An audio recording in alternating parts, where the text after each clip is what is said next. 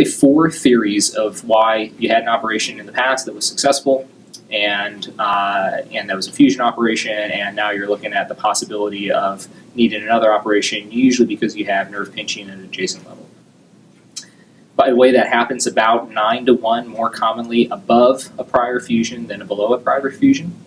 There are a couple of risk factors for that: female, older age, meaning age greater than 70, long fusions, fusions to the sacrum, or spinal pelvic imbalance. We'll go through what that means. I don't want to spoil all of the talk.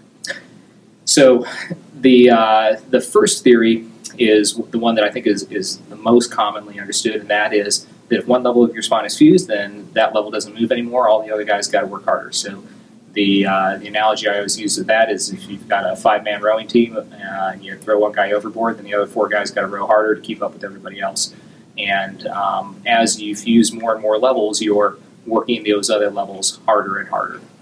And there's a number of biomechanical studies which support that. You can take a cadaveric spine, put it in a spine simulator, and measure the adjacent level stresses, intradiscal pressure, laminar strain, all kinds of things, and show that, yes, we indeed do have greater stress at levels directly next to where a spine has been fused in the past.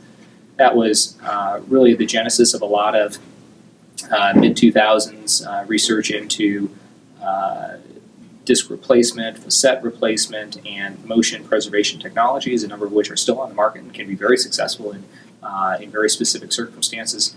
But unfortunately, still, fusion is a substantial portion of what we do. It works really well, but it does have some side effects with creating adjacent level disease.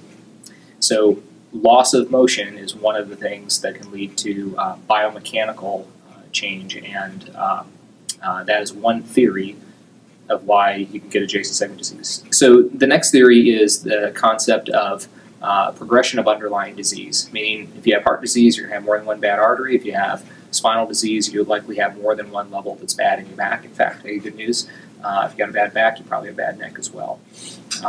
There are people who have a herniated disc at one level, never have another problem, and have no substantial disc degeneration. There's also people who their uncle and brother and sister and everybody else in the family has had herniated disc or spinal stenosis or a number of other spinal problems. And with those people, the best way to think about it is what we are doing is we're putting a Band-Aid on one individual problem. We are not changing all of your genetics. If we fuse one level that has met indications for needing a fusion, that doesn't preclude you from any of the other bad problems that can happen in the future, and sometimes it's just progression of the underlying problem. There's a lot of data that would support this as being a substantial generator of adjacent level problems.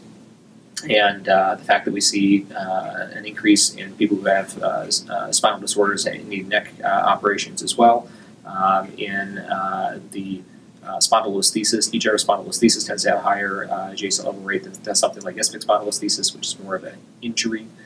And people with one disc herniation tend to have more disc herniations. If you've got congenital stenosis, you tend to need multiple operations. So there's definitely a genetic underpinning to these things.